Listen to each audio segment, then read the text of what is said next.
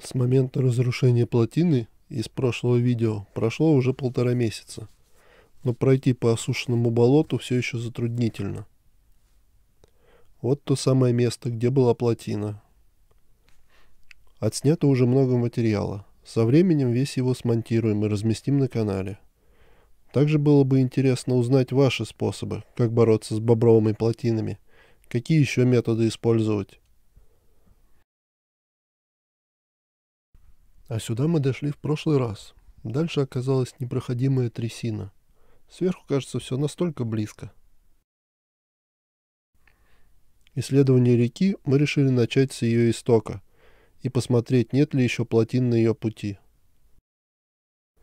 Не забывайте подписываться на канал, писать свои отзывы о подобном контенте, стоит ли продолжать, интересно ли вам. Ландшафт превратился из спокойной реки в заболоченное озеро. Вся вода покрыта рясой, и по ее наличию оказалось легко определять, где у бобров построены плотины.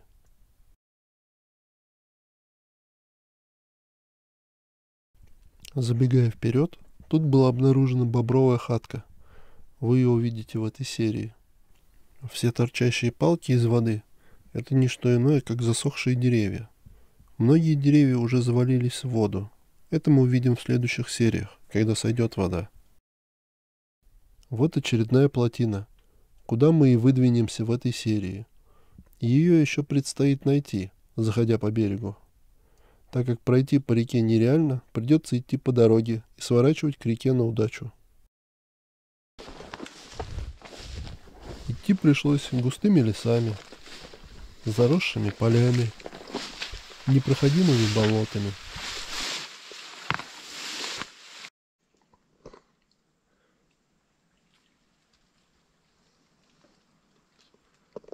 Скажу вам, что с коптера было проще тут передвигаться.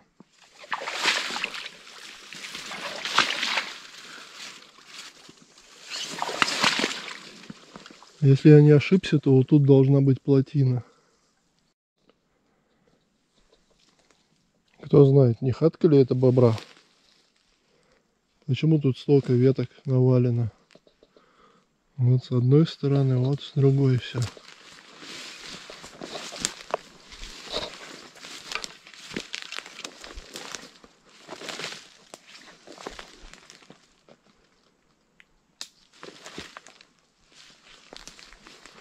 Да, я думал, тут будет плотина. Мне еще надо идти туда. Или в другую сторону.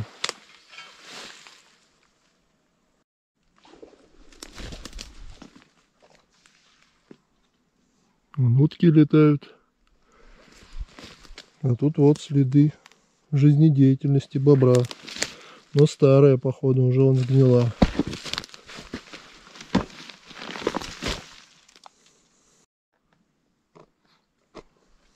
А вот, походу, впереди наш успех. То, к чему мы шли.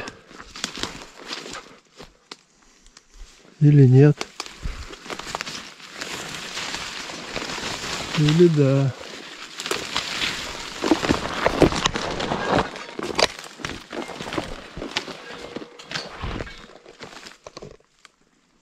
Смотрите, какая здоровая плотина. Это ж ужас. И дальше вон очередное болото Шрека.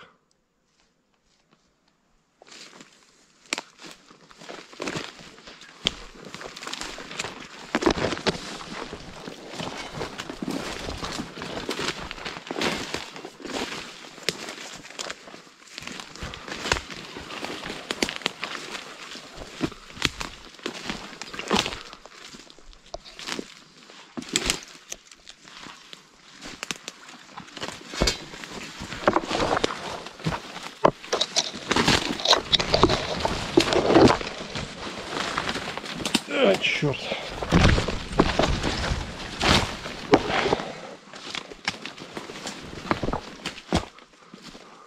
Смотрите, какая. Черт, как бы тут не навернуться. Вот водичка чуть-чуть.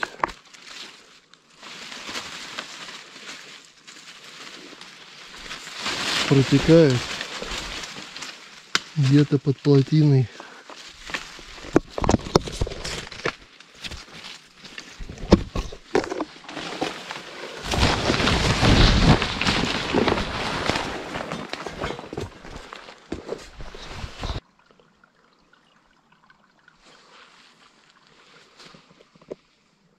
А дальше, по-моему, вторая плотина.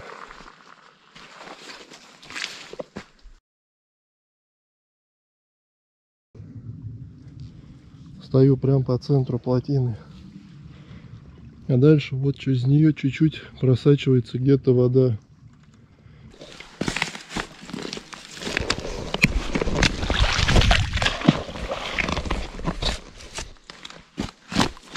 Первый ручеек пошел.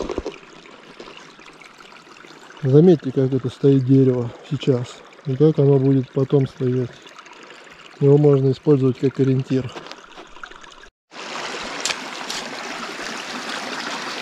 Буквально вот несколько минут уже вода пошла.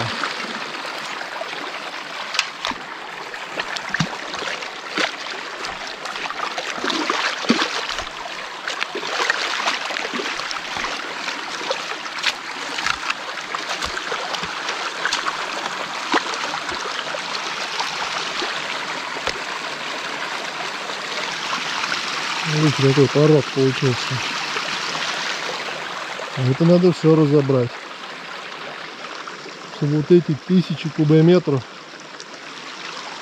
стекли. Иначе это ерунда какая-то, а не река. Болото. Смотрите, какой порог. Если это прям резко убрать, так меня смоет сразу. Я тут в сапогах не устаю. Меня накроет.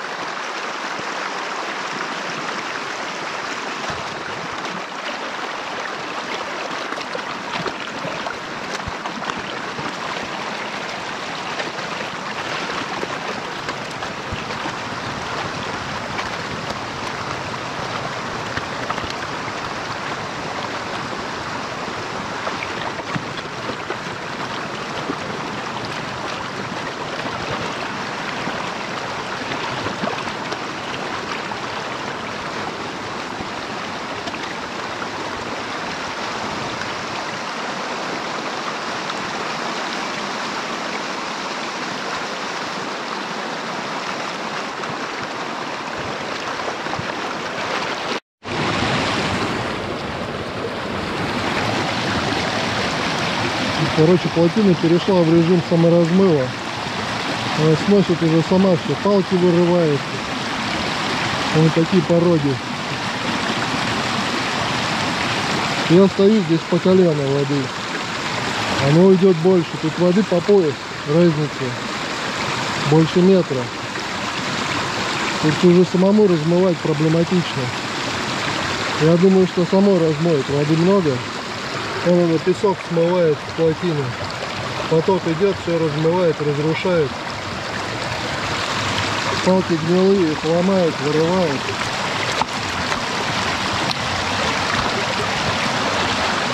Тут больше половины само вынесло.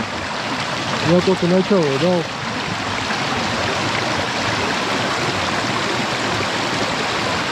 Вот такие пороги. Бешеный расход воды. И тут до утра, может, не уйдет эта вода. Там, как я с коптера разведывал, там запасы воды ого-го. Так что, возможно, эта река будет теперь такой долго. А может быть, еще сильнее, если размоет глубже себя. Вот такой ужас получился. Плотина сама себя разрушает. Тут вот поставил камеру на сухое место. Все, вода сюда пришла.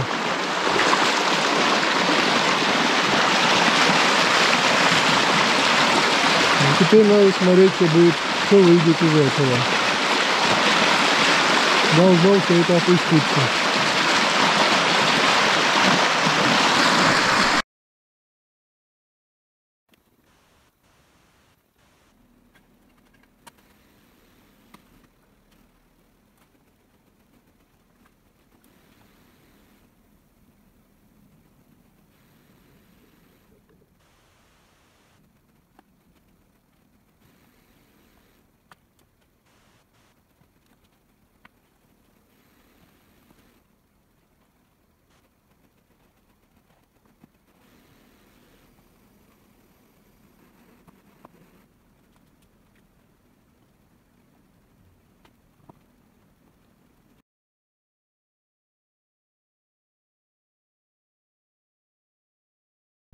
А вот и разрушенная плотина.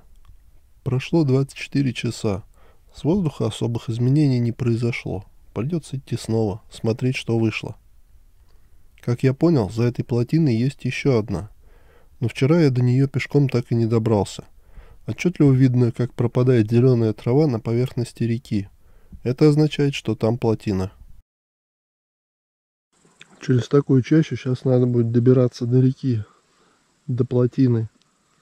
Вот, если вы через такой бурелом собираетесь куда-то идти, чтобы вы могли выйти назад, я рекомендую вам запомнить, в какую сторону вы пошли и куда вам вернуться надо будет назад. Но если вы планируете идти прямо, то вы можете по компасу вернуться. Либо, как лучшее решение, это поставить точку на Google картах и потом к ней возвращаться, чтобы мне не искать дорогу домой, не блудить по вот этим елкам, в которых буквально за 10 метров можно развернуться на 90 градусов. Как вы видите, по прямой тут сложно пройти.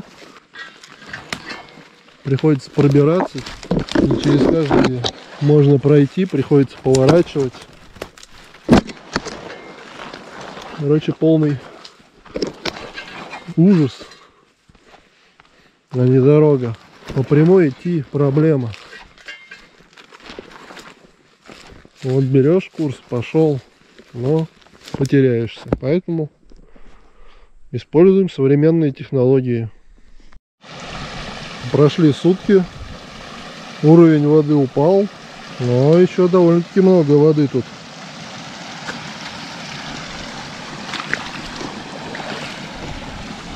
Ух ты, как тут размыло-то.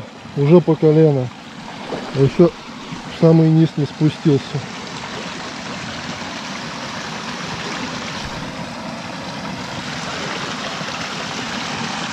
Сейчас мы посмотрим, что тут получилось. Напоминаю, прошли сутки. Сутки вода пытается сойти.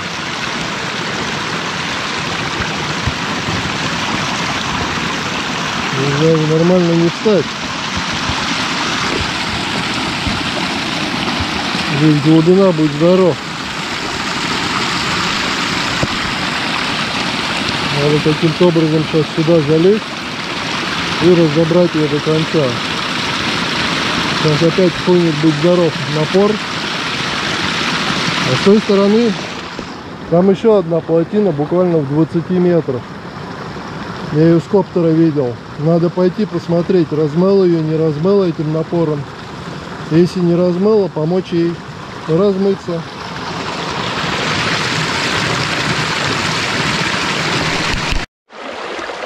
Немного почистил еще эту плотину. Вот так она теперь выглядит. Сносит песок, все подряд, все со дна.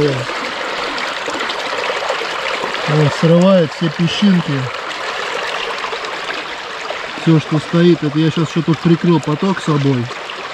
Вот, все, что есть, все улетает прям. Прям со дна срывает. Она сама все размывает здесь. Она мягенькая, я ногой наступаешь и проваливаешься. Ну, ногу поставил и еле вернул назад. Чтобы мне до камеры дойти, я даже по прямой не могу. Мне придется вот сюда залезать на плотину и вокруг обходить все это. Потому что туда уже нереально встать. Мало того, что там глубина была большой. Вот. Так я сейчас здесь поток увеличил. Там уже вообще не встать. Там пороги такие.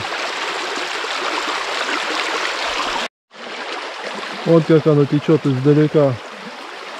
Отсюда даже кажется, что не так и сильно течет. Но на самом деле там внутри такой поток. Там не встать. Просто сносит. Прям ногу по земле двигает. Напоминаю, что я ее начал, эту плотину, ломать еще вчера. Я снял верхнюю часть плотины. И она сутки стекала. И уровень упал, но продолжает все равно течь. Сутки уже течет. С таким напором. Сейчас пойду на вторую плотину, которая чуть дальше. Отсюда ее не видно, вот дальше она есть. Вот, я ее видел с коптера. Сейчас через нее, через верх должна переливаться вода, как я понимаю. Сейчас пойдем посмотрим, что там. И, возможно, ее тоже разрушим.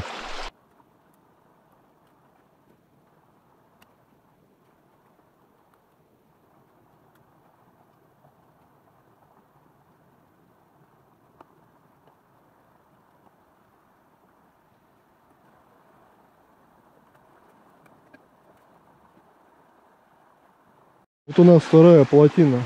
Похоже, воду она держит, потому что вода вон обтекает все вокруг. Вот везде течет, везде он перетекает. Вот она плотина. Это, конечно, поменьше. Но все равно нужно ее разобрать. Полметра она держит. Вот это вот всю акваторию, вся из-за нее затоплена здесь. Вот так выглядит у нас вторая плотина. Она не такая грандиозная, но количество воды, которое она держит, тоже нормально. Сколько здесь леса затопило из-за нее. И вот она дальше течет уже нормальной рекой. Сейчас вот это все надо немножечко разобрать, чтобы здесь уровень тоже упал. Сравнялся с тем.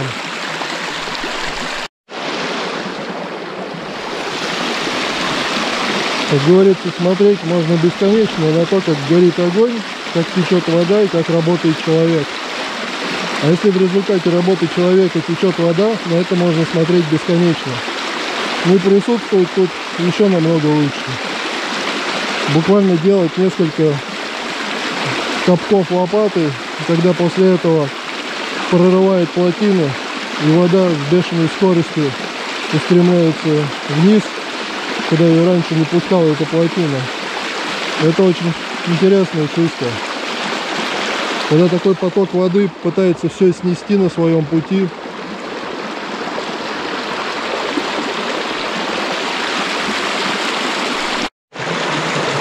Смотрите, что такое размыв плотины. Это когда ногу центр плотины, где ее размыло, уже не поставить, ее просто сносит. Вот она как несется.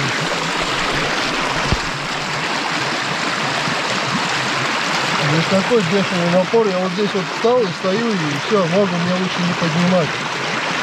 Ее там туда засосало, и вот она держится. И если вот здесь вот я тут прокапываю, здесь уже нереально встать. Здесь все сносит.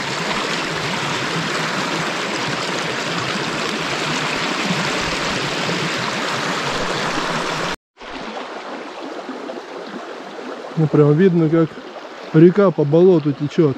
Насколько движение воды стало большое. Что она перестала тут застаиваться.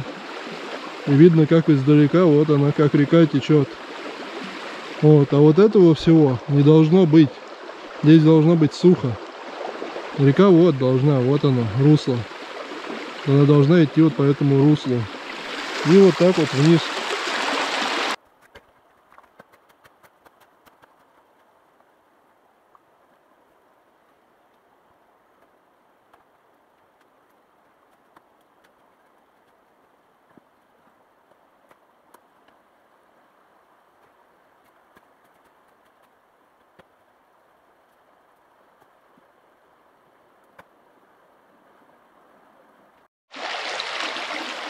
Вот как стекает эта плотина. Превратилась в нормальную реку. Выглядит немножко странно из-за плотины, но по сути нормальная река. И, как говорится, сделал дело, делай ноги. Пора выдвигаться в сторону машины. Как я говорил уже, чтобы понять, куда идти, потому что через этот глухой лес, через который никто никогда не ходил, я походу пришел сюда первый. Можно вот только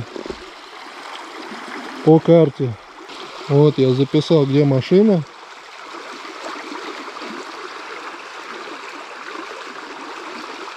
Маршрут, естественно, он не проложит.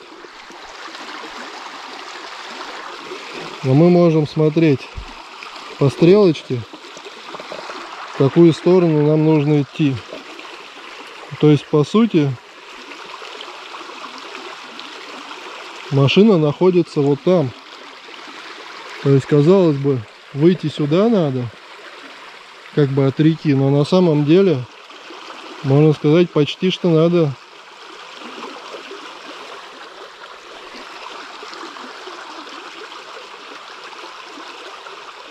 идти по руслу и вот там уже выходить.